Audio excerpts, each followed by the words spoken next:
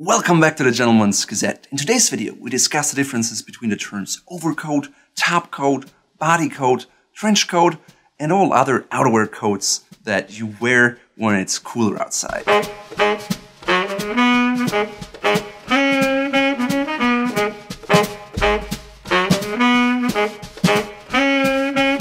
First up, let's discuss the overcoat. What I'm wearing here right now is an overcoat. Traditionally, that meant it was a fabric that was heavier than 30 ounces per yard, so it was really quite heavy, and the goal was to keep you warm during cold winters.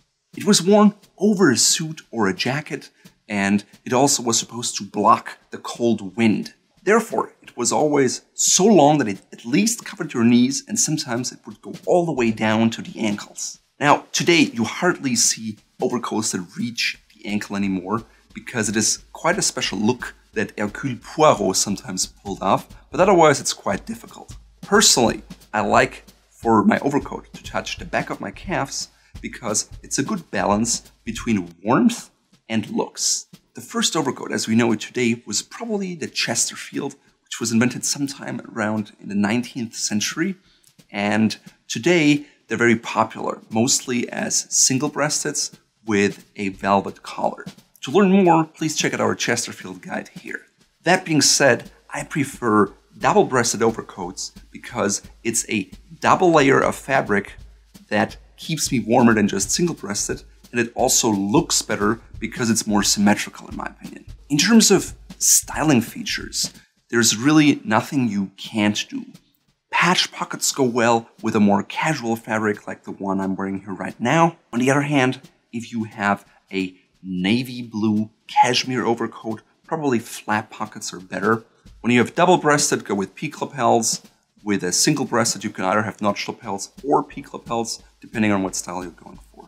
Unlike regular suit jackets, overcoats have something called the Ulster collar. And you can see it here on the trench coat.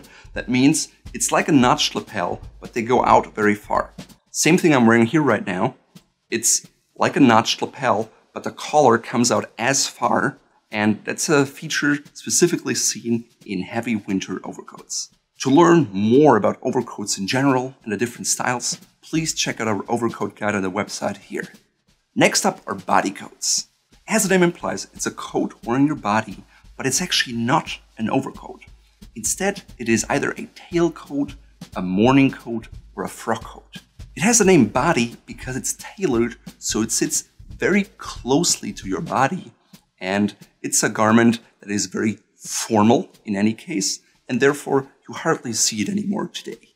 The best place to see morning coats is the Royal Ascot horse race in England, or if you want to see a tailcoat, you have to go to a white tie ball, and frock coats are even older and mostly not worn by people anymore today, unless they want to reenact the good old times. We'll discuss the morning coat, the tailcoat, and the frock coat in more detail in another video. Next up is the Greatcoat, which is a heavy overcoat with a military heritage. Greatcoats include a British warm, which is what I'm wearing here right now, items such as Ulster, or widely cut double-breasted overcoats with a distinct V-button silhouette. They're usually cut without any waist suppression, meaning they're very loosely fitting, they're heavy, and they're draping well. The whole idea was to create a garment that looked impressive and kept the men in the military protected at all times. Greatcoats are always double-breasted because military had this double-breasted shape, which is supposed to be more powerful and more impressive. You can also find epaulettes or other military hallmarks such as throat latches. For example, this overcoat here has the epaulettes, which is part of the military heritage.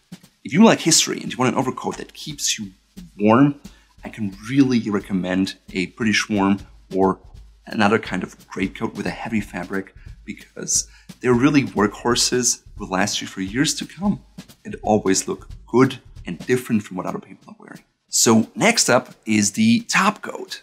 Technically, a topcoat used to be a very lightweight overgarment that was made of fabric that was 18 ounces or about 500 grams or less.